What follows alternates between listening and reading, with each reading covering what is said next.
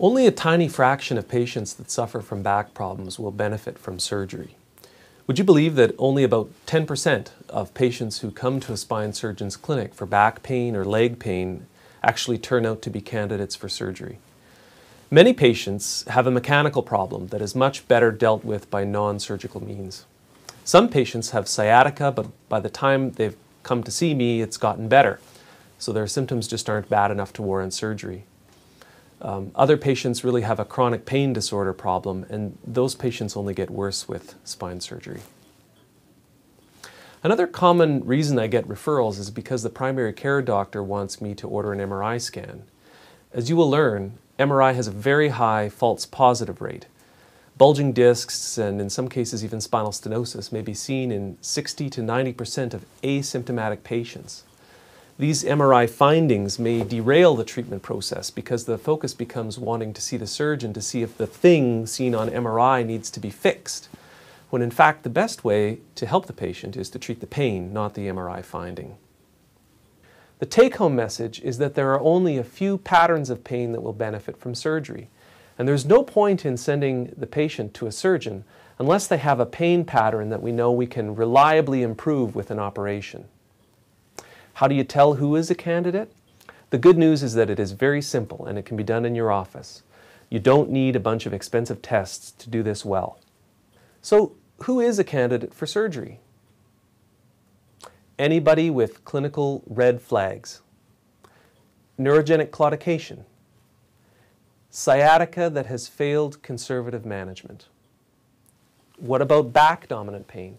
Really, in the absence of red flags, most back dominant pain is mechanical and treatment is non-surgical. The relatively rare exceptions include patients with obvious instability on X-ray films, such as isthmic spondylolisthesis and failed surgical fusion. We'll talk more about this in a few minutes. Step one is you have to rule out red flags. We will talk about this more in the sections to come, but it is important enough to bring it up more than once. The red flags can be grouped into four main groups: neurologic, tumor, infection, and trauma. The main neurologic one is cauda equina syndrome. This is a relatively rare condition, but it is one you certainly don't want to miss. I'll often get a frantic call from a GP who tells me about a patient with back pain who suddenly had an event like fecal incontinence or urinary incontinence, and they ask me whether the patient might have cauda equina syndrome. My first question is whether or not they've done a rectal examination. One of the earliest signs of cauda equina syndrome is numbness in the perineum, so-called saddle anesthesia. Fecal or urinary continence is a late finding. So if the history suggests cauda equina syndrome, examine the patient well, and if you're concerned, page the spine surgeon on call. The second one is tumor. One of my pet peeves is that this red flag is often missed or simply not communicated to the spine surgeon by the referring doctor.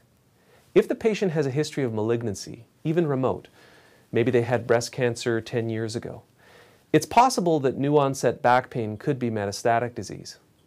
In a few patients, back pain will be the first symptom of a systemic malignancy. You should be suspicious if the pain is constant, present at rest, like when they're lying in bed, and not getting better at all, despite mechanical treatments. If you're suspicious of metastasis, it can be ruled out with a bone scan. The bone scan is as sensitive as MRI for metastasis.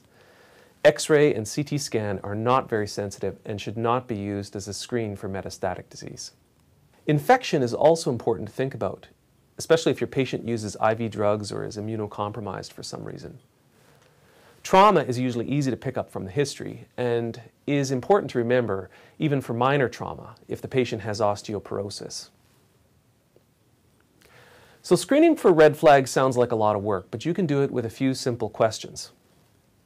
The past medical history should include, have you ever had any cancers or tumors? When you do the social history, do you take illicit drugs? On review of systems, have you had any unexplained weight loss? How about fever or chills? Has there been any change in your bladder or bowel function? After you rule out red flags, you need to find out if the patient's pain is mostly in their back or mostly in their legs. In a later section, Dr. Hall will explain how to do this well. Here's the key point. Unless the patient has red flags, back dominant pain is overwhelmingly mechanical in nature. The natural history of mechanical type back pain is favorable, and surgical treatments are not clearly proven to be any better than non-surgical treatments. The only exceptions, and they are fairly rare, are those patients with a serious mechanical problem. Usually this is so obvious it can be seen on a plain X-ray film. For example, a defect in the pars interarticularis, that's the piece of bone between the facet joints. If that's missing, which it is in some people, it can cause spondylolisthesis, slippage of one vertebra on another. Many of these patients can also have leg pain because as the vertebra slips forward, they get nerve root irritation.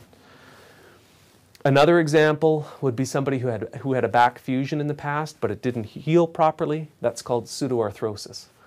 The take-home message is that non-red flag back dominant pain is overwhelmingly non-surgical, and therefore initial attempts at treatment should be by mechanical means, usually with the help of a physiotherapist or a chiropractor.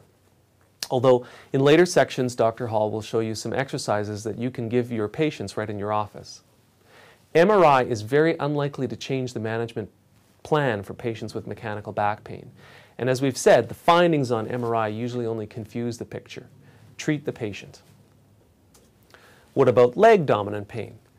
For neurogenic claudication, we get excellent results from surgery. There are randomized studies that clearly show that surgery is better than non-operative care for neurogenic claudication. Surgery is also useful for sciatica due to herniated discs, but the results of randomized trial for this condition are less clearly in the favor of surgery because many patients will get better on their own if you wait long enough.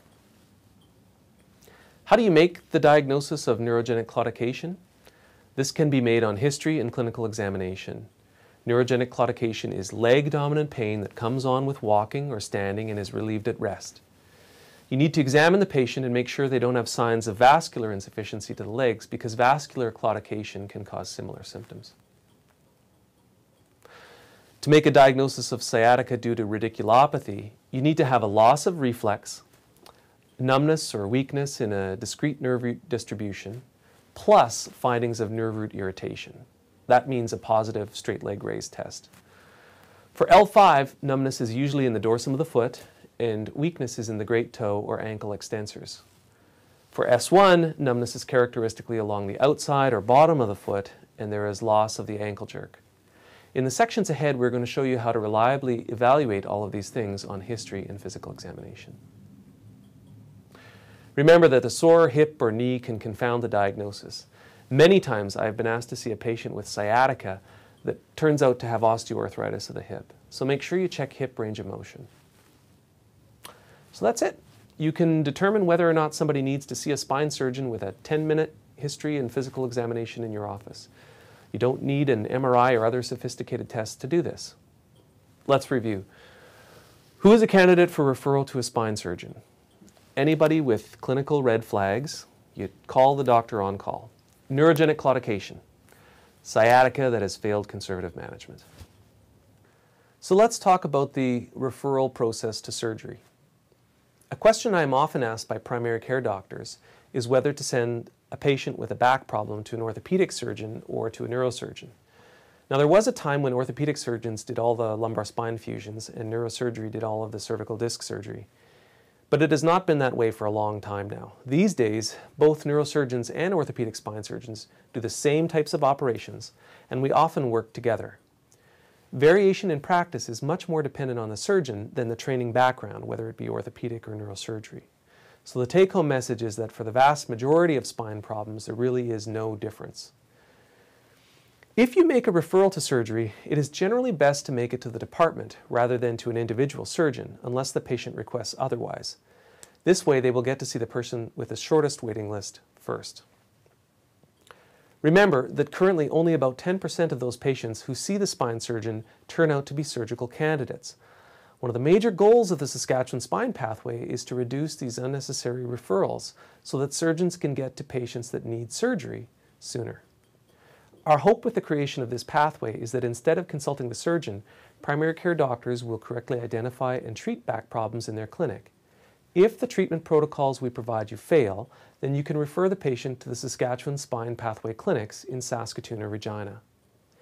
In those clinics, the pain pattern will be reassessed, and one of three things will happen. Additional mechanical treatment may be initiated. The patient may be referred for imaging such as MRI or CT scan if necessary, or the patient may be referred to a spine surgeon. The goal of the pathway is to provide you the education, tools, and support you need to manage back problems. Direct referral to a spine surgeon should only be necessary when patients present with red flags. In other words, in the rare event of an emergency situation. Thank you.